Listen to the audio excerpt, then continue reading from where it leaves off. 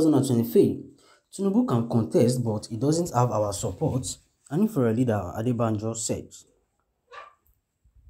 Welcome to today's news from wherever you're listening from. I greet you, and please stay tuned as I read today's news. The group had further said Afenifere would work with traditional religions leader and other major stakeholders to ensure that the Southwest remained unmatched in 2023.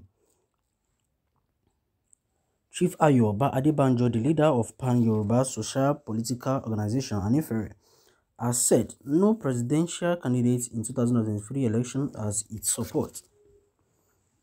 He was reacting to a declaration by former Lagos Governor Bola Tinubu stating he had informed President Muhammadu Buhari of his intention to contest in the forthcoming election. The statement credited to the Secretary General of a group, Bayo Aino, and had said Tinubu's declaration was a good development. The group had further said Afenifere would work with traditional religion leaders and other major stakeholders to ensure that the Southwest remained unmatched in 2023.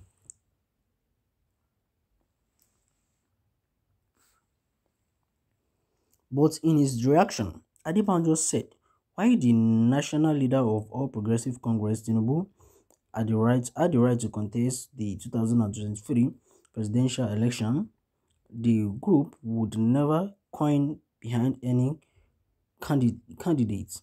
He further insisted on restructuring the country, stressing that the present constitution must be changed before the coming election. He said, "Your Yoruba has very right to contest the election. Is not disabled, so what is the big deal about that? We are not contending who is the president now, because we don't believe in the constitution that we have. Until that constitution is changed, then we talk about where the president will be. We have no candidates now until the constitution is changed, because we don't want to go on a uncharted sea. That is the implication now. You must believe in their constitution. You must believe in their constitution before you say, I want to be a part of it. I am not going to be a part of a constitution or election that operates a military constitution. That is the bone of contention, and which President Muhammadu Buhari himself has not disputed. The constitution we have is military one." My dear listener, we've come to the end of today's news. Please do drop by the comment section and let's see what your view is all about today's news. Thank you. Before I go, I would like to move to the comment section and let's see what people are saying. I have a comment here which says Tinubu should know that he is not healthy enough to lead this country. What does he want again in life? His wife should get his own share of the national cake. He has been a governor for 8 years. He has been a senator, for crying out loud. Why are people always seen to the power drunk? Please, what we need now is strong and energetic personalities with strong character. People who can be decisive in matter of moving Nigeria forward and not based on ethic conversation. Tinubu should rather be a statesman, my opinion.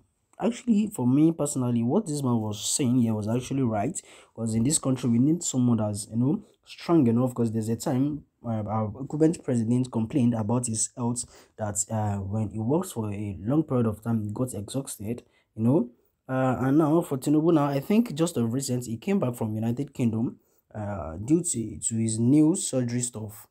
I have another comment which says Tinubu equally do not have my support. He is too old, about 90 years already. Forget his forged birth certificates. Likes occupying everywhere.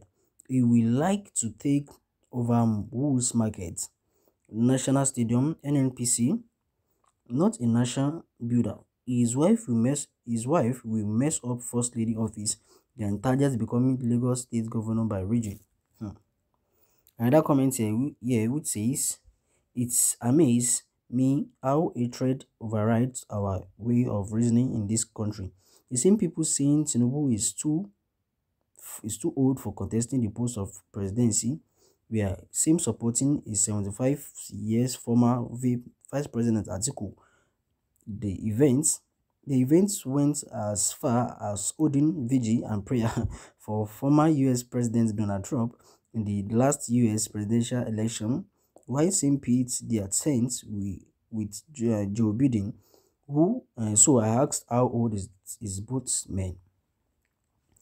I'll take another comment here, which says the people that condemned Aniferi on Tinubu's aspiration of the president of the country are not being fair in their comments at all. What miracle are they expecting from the man again and his party, APC, Tinubu, that sold us to Buhari? What are we achieved in this country? What have we achieved in this APC government now? Suffering and smiling yeye politicians. No way for deceitfulness again. Baba, go and retired from the politics. Enough is enough. I have another comment here which is Rotimi Amaichi is the best of the lots if Nigeria are really tired of the bad governance and falling of instruction. Donald Duke is the best choice overall, but the PDP is a corrupt party. They will prefer old cargoes and money bags from the north. Actually, everybody was just saying their own opinions here. No, it's nothing bad. I would like to take one more comment before I go. Which says from the top fan, which says Tinubu is not only aspirant or politician who has put family member in position or amazed public funds.